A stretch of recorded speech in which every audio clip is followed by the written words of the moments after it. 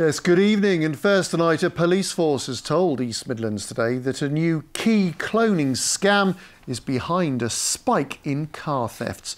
Criminals stole dozens of cars in Leicestershire in 1 month by hacking into the vehicle's onboard computers. Well, other thieves are using scanners to access key fobs that are actually inside people's homes.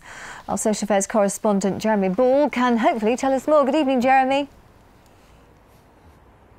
Hello, and yes, if you've got a nice car, you want to keep it safe, of course, and technology like this can make a huge difference. Of course, these days, most of us have these electronic locking systems. You might even have an electronic key for your car, and that's helped the car crime plummet over the last 20 years or so.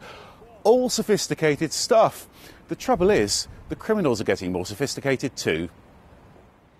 Claire's commute between Ruddington and Derby's just become an expensive business. She's been forking out for this hire car since hers was stolen from her drive last Friday.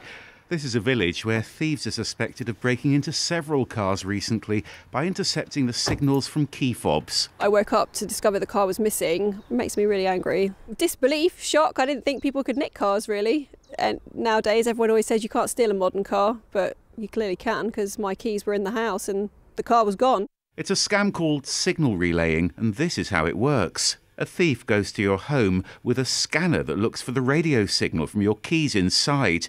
It's then transmitted to the accomplice, who can open the door electronically and sometimes start the engine with it too.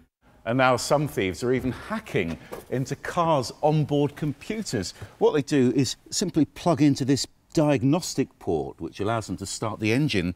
And the police say they're often targeting models where it's easier to reach that port simply by smashing a window. This detective says the technique's been used to steal around 40 cars in Leicestershire in only 6 weeks. We're extremely concerned. We've seen a significant increase. Some of the cars we think are being stolen to order, others are just being used by joyriders, and that is an extremely dangerous pastime, and it can cause danger to other road users, so we really want to try and nip it in the bud. For Claire, it's been a frustrating and expensive week. And now she's looking at extra security for when her stolen car's finally replaced. This is all very worrying, Jeremy. I mean, how can you protect your car?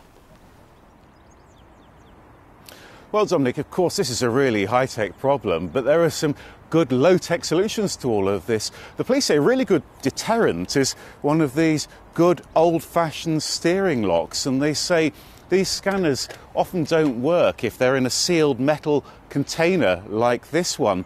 And we're not just talking about expensive sports cars here. Thieves are also targeting cheaper runarounds. In Nottinghamshire, they've also had keyless thefts of several low-powered motorbikes. The most unusual case I've heard about, though, was in Lincolnshire last October, where thieves in Skegness stole a single-decker bus. Good Lord. Cracking. Jeremy Ball, thank you.